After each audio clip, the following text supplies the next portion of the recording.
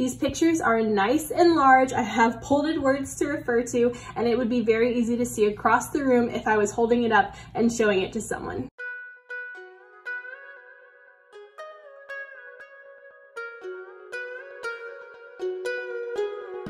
Hey sweet friends, welcome back to my channel. My name is Maylene Call from Mrs. Call's Campers. If you're new here, I am a newly hired kindergarten teacher, but I did teach first grade in Tennessee. So today I'm going to be showing you actually 3 portfolios. I'm going to be showing you my student teaching portfolio and kind of explaining why it wasn't the best portfolio. And then I'm going to be showing you the portfolios that I brought to my interview. And yes, I did bring 2. For 1, because it's COVID and I just didn't want to be like passing binders back and forth.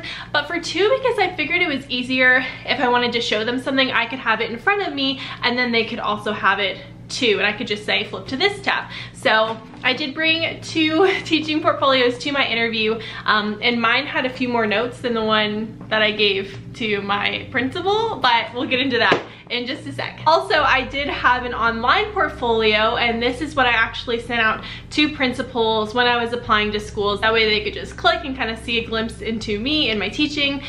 So I would recommend having some kind of online portfolio. I did mine through wix.com, which is what I like to make my websites through, but you could also make a linked PowerPoint presentation, which is I know what a lot of people do, but I liked that I could just make a shortened link and send it to principals or have it anytime I needed it. The next thing I have to say is my interview for the position I hold now was actually 2 interviews, but it was more a conversation. Like I came in and they were like, this is going to be more like a conversation. They're not gonna drill me with questions or anything like that, which took a lot of pressure off of me, and I wish that every interview for teachers was like that and it wasn't.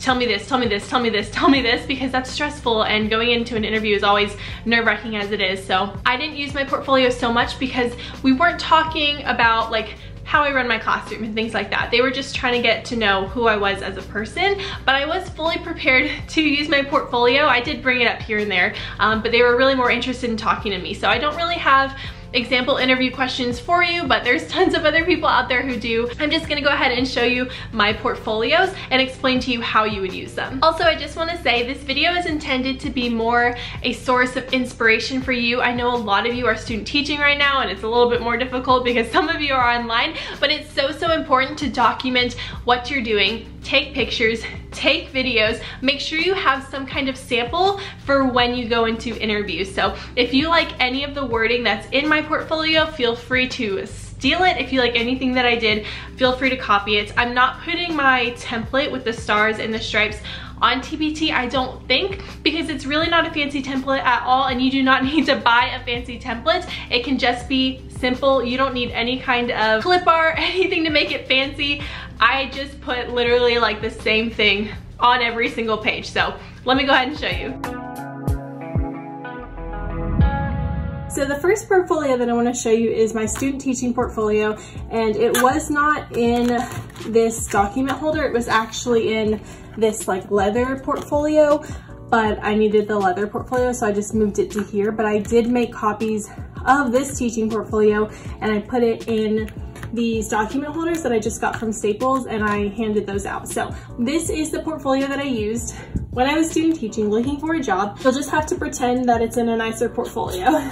So we have teaching portfolio, and then this was my table of contents. I also did not have tabs or anything, I don't think, in my first portfolio. The first thing I have is my resume, and I'm not showing you any of that because it's very personal, but I also did update my resume. So I did make my portfolio match my resume, but now I use something different. So this was just from TPT. When I was student teaching, this is what I had under certifications and awards. Next, I put in my praxis scores, and again, keep in mind, this was in like a nice fancy binder, so I know you can't really see right there. Also, I had the page numbers numbered down here. So this was my philosophy of education, and you can steal the wording if you wanted. I kind of mishmashed different people's wordings and kind of made it more personal to me and made it what I liked. Next, since I didn't have a classroom, I just said this is my vision for my classroom. This was kind of a dumb page to have, if I'm gonna be honest with you.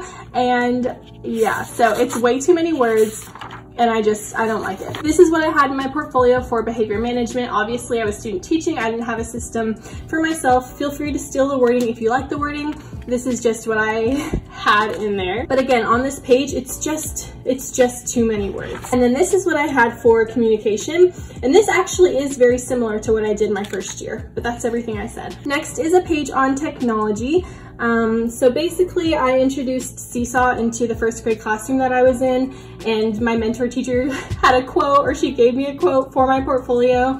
Honestly, it's nice to say, oh, this is what I have in mind for technology, but again, in an interview, you're not going to be reading all this, and I only have a couple of pictures because I didn't really know what I needed in my portfolio. And then I had a watch me teach section in this portfolio with QR codes that I obviously can't show you. So this is what the page looked like. And it's better because I included an example of a worksheet, an example of an anchor chart, an example of the activity, and I talked about it. And it has the QR codes which show me teaching it. So while you're student teaching, make sure you record yourself because QR codes are a beautiful thing to have in your portfolio. Then I had this page, which was an example read aloud page. I would never put this in my portfolio now, but I had it in there when I was student teaching because it's all I had. So this is not really a good example, and you would never want this in a portfolio now, but I had it in there when I was student teaching. And I had a page for math, which is a little bit better. I showed examples, but when you're in an interview, you're not gonna be reading a paragraph. So this is still kind of a bad example. Here's another thing that I wanted to put in my portfolio. This was something that I started doing when I was student teaching in first grade, so I kind of just gave an example of it. And then here was my science example, and I'm just showing you because when you're student teaching, you don't really have much to go off of, so I just wanted you to see what I had. And then here's another example of a science lesson that I did, and I have a picture in there. I've obviously covered up the faces, but basically this is my whole portfolio. So I also did a social studies example lesson. This was actually a lot of fun, but it was also a lot of work, but I included that in there just so I could talk about it. If you haven't seen the video of my very first interview, it's kind of like a reaction video. Make sure you click the I button because it's awful, and I literally did not even open my portfolio because I was so nervous, but I had it. So this was a bad example of a teaching portfolio. Yes, I had everything in there that kind of documented what I needed, but it was not something that was very usable in an interview. So I did have this leather portfolio. I think I purchased it maybe from Staples, but this is what my student teaching portfolio was in. And I was going to use it for my interviews, but it honestly is just so much harder to flip and it doesn't stay down. So I ended up using a normal binder as well. So this is the portfolio that was sitting in front of me in my interview. So it has tabs over here, a table of contents, and I also made a few extra tabs that were not in the portfolio that I handed my admin. And this was specifically so that if they asked me about guided reading or centers or science or social studies or engagement, I would have a tab that I could flip directly to. The other difference is these pages are not laminated, and in the portfolio that I gave my administration, all of the pages are laminated. Theoretically, you could laminate it, but I didn't feel like it, so this is the one that was in front of me. I also kept a cheat sheet. I'm not going to show you this cheat sheet because it is very personal, but I just had a couple of categories that I wanted to be able to refer to if they asked me something specific, so that I could just glance down and I had a bullet there and I could list things, because when I'm put on the spot I tend to forget, so I just wanted to have something just in case. I don't think it's a bad thing to have a little cheat sheet in your binder or whatever you're looking down at. Also in this portfolio, I actually had handwritten notes, so you could obviously type up a completely different version, but I had other things that I wanted to talk about that I didn't necessarily put on my portfolio page. So my version had a couple of extra notes than the teacher portfolio did that I handed my admin. But other than that, in the tabs, everything is pretty much the same. So now I'll show you the one that I handed to them. So originally I just made this teaching portfolio, and then I realized at the last minute it might be good for me to have a version 2. That way I could talk to them about it and I wouldn't have to say, oh, let me show you and physically take it from them. I wanted to have an example in my hand and say, okay, if you go to tab number 4, you can see this. So that's my reasoning behind having 2. And every single page in here is also in a sheet protector. I had copies of my resume because I feel like that's just something you need to do when you go into an interview. And this is everything that I put in my actual portfolio. I did have a spot for distance learning plans. I wanted to show them that this was something that I was thinking about, even though I didn't have to do distance learning last year. Feel free to take inspiration. I did specifically list what was in in each section just to make it easier whenever I would be looking for something. So I would know management systems, it'd be right after classroom roles on tab number 4. And on every tab, I put another table of contents so that they wouldn't have to flip back and forth, or so that I wouldn't have to flip back and forth. So that is probably something that might be helpful for you to consider. The other thing I did was I made sure that the title page of whatever we were flipping to would be shown when you flip to it. So it'd always be on this left side. I took out my letters of recommendation because at the end of the interview, I handed it to them. I definitely keep a couple of copies in your binder. Behind the letters of recommendation, I have my evaluations, and most of the times you're really not gonna need this in your portfolio, but I wanted to have it just in case. So the next tab, we have my teaching philosophy, and I bolded more in this portfolio than I did in my student teaching portfolio because I really wanted to use it as talking points. So these bolded words were what I would use as talking points. If they asked me my teaching philosophy, I would open up to this page and I would let them know. If you go to this page, you can see my teaching philosophy, and I would briefly just talk about the bolded parts. And that was kind of my plan. Again, I do very poor under like public speaking pressure, so having this was really, really important for me. The next tab is the classroom environment and organization tab. So this is an example of what I had. On this page, I talked about flexible seating, and what I did was I actually had a picture of my students in the flexible seating areas, and I just put a little sign so you could see what they were because it's kind of hard to tell in a picture. This is how I worded it, and then I had an example of my student supplies. I talked about our calm down corner. I talked about how I organized my library and included a picture, and you can see that this portfolio lends itself much better to an interview than my student teaching one did. These pictures are nice and large. I have bolded words to refer to, and it would be very easy to see across the room if I was holding it up and showing it to someone. Next, I have my command center, and this is just an example of how I organized things. I showed how I displayed my standards and my groups, and I could kind of talk about that here. And then again, I have my table of contents, so if I ever needed to quickly refer to something, I wouldn't have to be flipping back and forth. Also, I just wanted to say, when you use sheet protectors, unless you have a certain kind of dividers, you're gonna have to kind of rig it. So these were actually taped on, but I think it looks okay. So the next tab is classroom management. This is a big thing that I do in my class, so I gave that as an example. And you can pause and read this if you want, but these are some of the management tools that I use in my classroom. This one is actually one of my favorites. So if someone is bugging you, you debug, so you just move away from them. I actually got that from a first grade teacher, and I love that. So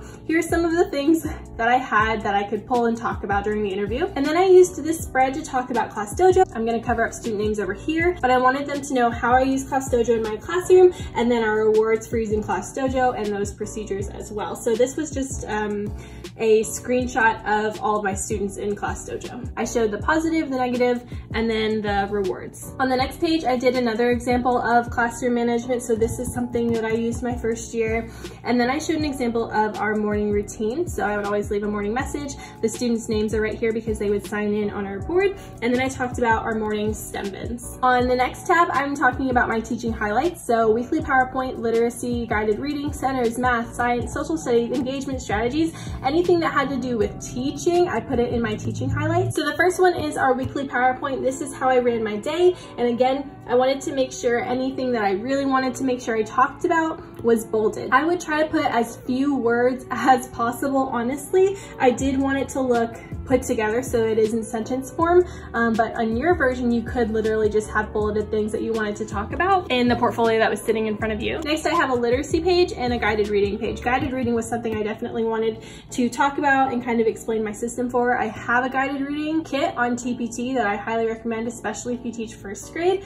Then I have Rhyme Magic and Sight Words because I did those in my class every single day. Then we go into our guided reading routine and center accountability because these kind of go together. So I explained my routine for Sight Words and I included a picture of me in guided reading. And then I explained what I do for centers and kind of my management system for that, which worked out really, really well. Next, I have center organization and center examples. This page is basically full of pictures of my students in their centers because I would send home photos to the parents on Class Dojo. So this is what our sight word center looked like, this is what our writing center looked like, this is what math centers looked like. And on this page, this is the PowerPoint that I put up whenever we went to centers.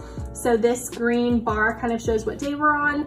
I have my groups labeled here, and every kid in the group has a picture so they know exactly where to be. There's a visual, and I also explained that down here. And the next pages talk about math, social studies, and science. So you can read it if you'd like. There are pictures over here. This one's not showing their faces, so I'm good. And on these pages, I really just wanted to talk about how I teach math and how I teach social studies and science. And I had examples in mind that I could talk about. On the next page, I had some engagement strategies, and you saw in my other portfolio that I had a few more listed down, but this is one that I just wanted to show. Then again, we have another table of contents, and then we have assessment examples. This is a big one for teaching, so I wanted to make sure I had examples of assessments that I do during lessons, after units, after a specific skill, weekly progress, all of the assessments. And the next page gives examples of those assessments. So over here, I kind of wanted to show how I would differentiate the same exact assessment. And then over here, I gave examples of themed assessments, so my classroom transformations. And then here's the one on fractions. I kept it very, very brief because in an interview, you're not gonna talk for 20 minutes about one lesson that you did. So I didn't wanna put 6 paragraphs of what this was about. On this page, I talked about our number bond and fact families escape room. I gave examples of the activities. This is just a picture that I can't really show. And on this page, I talked about the fairy tale writing unit that we did in 1st grade. Now we're going into communication and community. So it takes us right into parent communication. I use Class Dojo and weekly newsletters. And then we have Class Dojo updates and Class Dojo challenges. I really, really like Class Dojo. If you're not familiar with it, I do have a video if you click up in the I button. But I basically screen recorded things that I was sharing to our class story. So there's like an actual screenshot of what I sent home to parents, just so I could kind of give an example, or if they wanted to see just a quick overview, oh, what does it look like to have Miss Call communicating with parents? And then over here, I talked about these pictures are nice and large. I have bolded words to refer to, and it would be very easy to see across the room if I was holding it up and showing it to someone. And then over here, I thought it might be fun to talk about our winter break dojo challenge. So I just sent home a bunch of little challenges through Class Dojo, just another way that I used Class Dojo. Next, we get into the community page. So I showed this interactive bulletin board that we did that helped build community. And then I talked about some things that we do in our classroom, and these are obviously covering student pictures. And then the last tab is distance learning. So I have an example of a Google Classroom, even though I'm using Google Sites for kindergarten because it's way more friendly. But if they needed me to use Google Classroom, I wanted to show them that I could. And then on this page, I really just wanted to show them examples of things I was considering. So yeah, that's it. On the next page, I wanted to show them my digital learning goals. So this is kind of how I wanted to start digital learning. And then I have professional development that I've done this summer. Not that they would really care, but just to show that I'm a lifelong learner and I like to learn. So that is the last of my portfolio.